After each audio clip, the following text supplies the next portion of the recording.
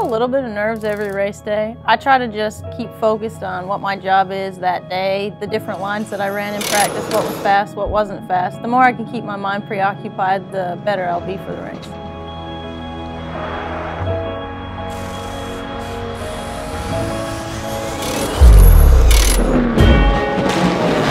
My dad was a mechanic, so I spent a lot of time in the shop. I have a very mechanical background, so welding came pretty naturally. Every day you wake up and go welding at 5 in the morning. It's like, and I want to wake up and in a race shop and go racing, so how can I make that happen?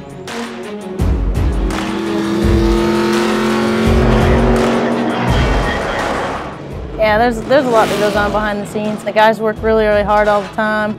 There are so many different parts and pieces that have to come together. The car, the track, my driving style, everybody's setup that has gone into it beforehand, and it's a huge team effort.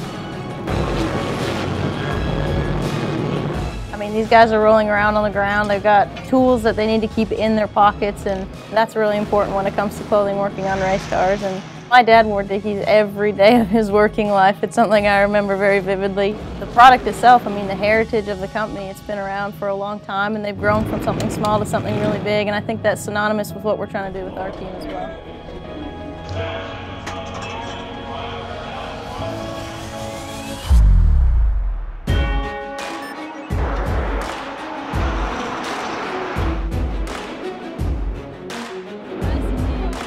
When I get into the race car and get buckled in, it's a whole different feeling.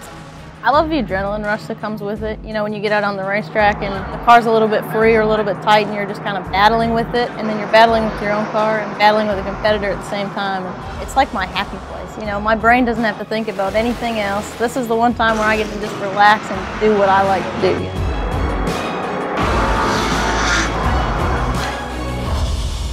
My name is Cornett-Ching, and I drive the number 02 Dickies car.